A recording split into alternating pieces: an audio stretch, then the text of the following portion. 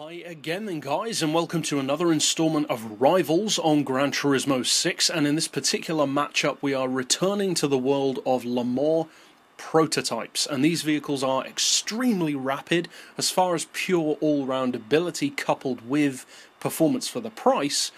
They're pretty much the best cars in the game because they may not be quite as quick as Formula cars under some conditions, but they're generally a lot cheaper than those vehicles, and although they may not be as quick as some supercars in a straight line, they're far faster around the track. So they give you an excellent mix of everything. They're incredibly quick in a straight line, fantastic around corners. Now this particular matchup is slightly different to some of the others that we've done. We've seen the 787B versus the Peugeot 905, we've discussed the two diesels going head to head, and various others, and we're gradually working our way through all of the different categories of prototype. And in case you were wondering, yes, we're working towards something very big. Now if you'd like tune setups for these cars, you can find those in the description and more in-depth reviews at the end of the video. But for now, let's get into it. First up we have the Bentley Speed 8, and interestingly this is the only one of these 6 early 2000s shape prototypes which is actually a premium. And technically this Rivals matchup is kind of Audi versus Pescarolo, because we've got 3 Pescarolos going up against 2 Audi R8s and the Bentley Speed 8. And for those who are unfamiliar, the Bentley Speed 8 is actually based on the Audi R8 prototype platform. So technically, it's Pescarolo versus Audi if you're talking pure mechanicals. So how does the Bentley fare? Well, it's very popular. The fact that it is a premium helps a lot with the desirability, and it's a good all-rounder. It does have a little bit of a slippery nature, and the fact that it has a larger engine, which isn't too surprising for a Bentley, means that it does have a huge amount of torque. Over 1,000 foot-pounds in fact. Overall, the performance in a straight line for top-end performance in particular isn't quite as quick as you might expect, but it isn't exactly slow. And around corners, although as I said it is a little bit slipperier than perhaps some other prototypes, it certainly has the potential to win plenty of races. Next up we have a prototype which is very easy to underestimate on Gran Turismo 6 due to its more powerful sibling, the C60 Hybrid. This car is the Pescarolo GV5, and this is actually a V10 engine version, a 5 litre, which is pretty big for a prototype, especially a modern one. And although it's not quite as powerful as the C60 Hybrid, it's not far off at all. In fact, this still has over 1100 horsepower, and the top speed is only around 3 or 4 miles per hour off the pace of the Hybrid. This is literally over a 290 mile per hour car. As far as handling goes, I personally prefer this to the Hybrid version. It's smoother, less twitchy, and certainly more beginner friendly. And although it is underappreciated by many players, it is most definitely a vehicle that's worth checking out. Back on Gran Turismo 4 when this car debuted, it was by far my favourite prototype in the game, and it's one of the relatively few prototypes which hasn't really diminished over the years. It's still as good now as it was back then.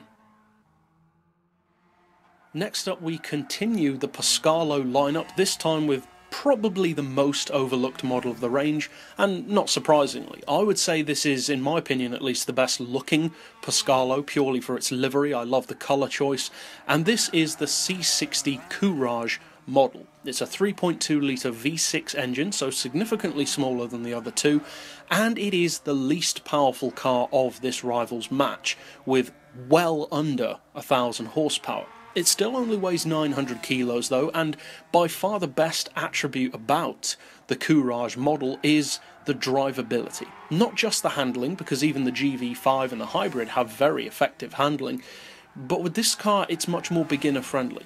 Now that is due to, in part, having less power to deal with, but even with less power, this is a remarkably quick vehicle. Around the track, as you can see from the lap time, it's certainly not that far off the pace of far more powerful machines. Considering it has around 200 horsepower less than the other Pescarolos, it can still keep up a remarkably good pace.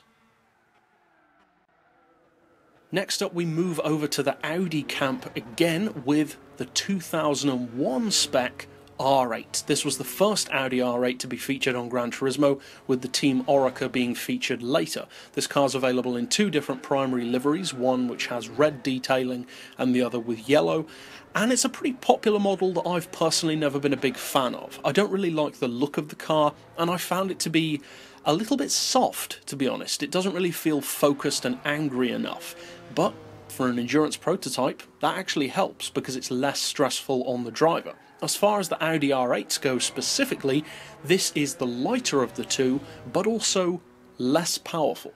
And in an interesting twist, this is actually the most expensive car of the group, really for no apparent reason with a price tag of 25 grand. But the Audi R8 does of course have huge historical significance for being such a dominating force at the Le Mans, and in fact around the track. This car was, with me driving at least on this particular track, second only in terms of lap time to the Pescarolo Hybrid itself.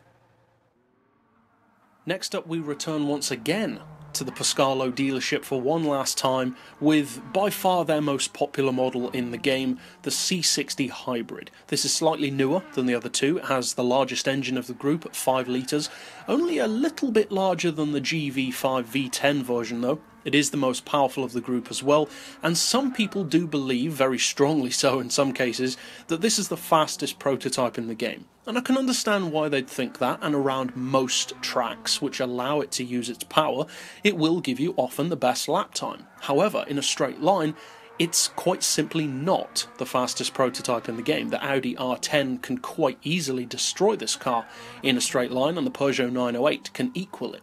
Around the track though, it does have a pretty perfect blend of insane straight line performance and, although twitchy, admittedly very effective and highly competitive handling.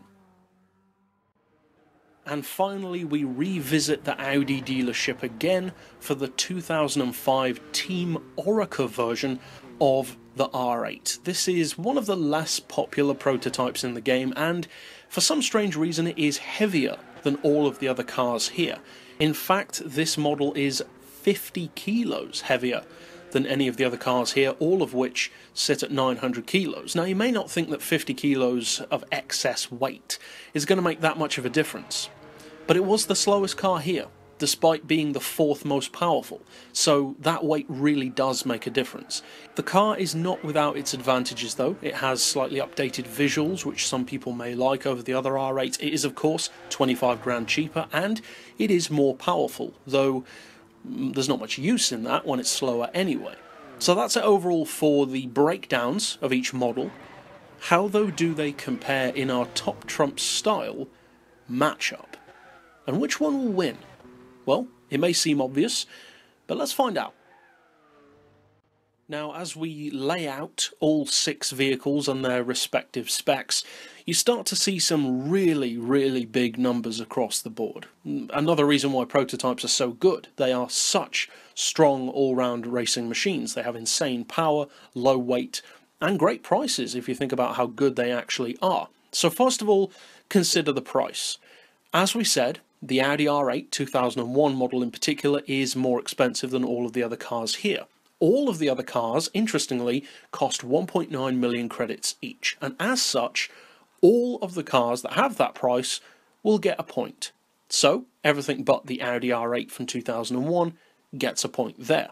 As far as engine capacity, well, that point goes to the Pescarolo Hybrid at a fraction under 5 litres, which, as I mentioned earlier, is not that much bigger than the GV5 version, but still is bigger and is enough to get it the point. Next up, as far as PP as well, it's not going to surprise anyone, of course. The Pescarolo Hybrid again has the highest, but not by a big margin. In fact, not by a big margin at all. The Bentley is very close behind, only 1 PP lower, which is very interesting considering how much less power the Bentley has. Almost 100 horsepower less, and yet the PP is still so close. Very interesting to note that. As far as power, well, again, of course it goes to the Pescarolo. It's one of the most powerful prototypes in the game at 1169 horsepower. Interestingly for torque though, it doesn't get the point. The Bentley does in fact, with over 1,000 foot-pounds of torque. And in fact, the Bentley wins by a much bigger margin than you'd probably think. None of the other cars here even come close to that kind of torque. The next closest thing, in fact, is the V10 Pescarolo GV5, which incidentally has more torque than the hybrid.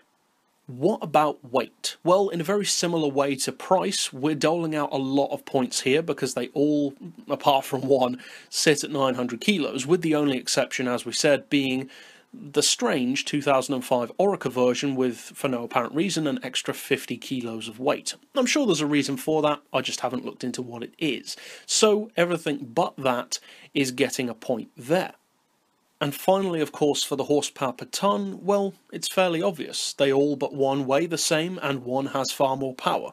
Of course, the Pescarolo Hybrid runs away easily with the most horsepower per tonne at 1.3 horsepower per kilo, or a fraction under 1,300 horsepower per tonne. Interestingly though, even the worst of these cars, using the term worst in a very loose way of course, still has over 1,000 horsepower per tonne, and that's the Pescarolo C60 Courage. So it really goes to show just how impressive these cars are, again, with huge horsepower per tonne ratios. And although, as always, the lap times are not awarded a point, because there are quite simply too many variables involved, driver, tune, track, etc. It is interesting to note, for those who perhaps didn't note down the lap times, that coming in first place, with the biggest margin of all, is of course the Pescarolo Hybrid. No surprises there.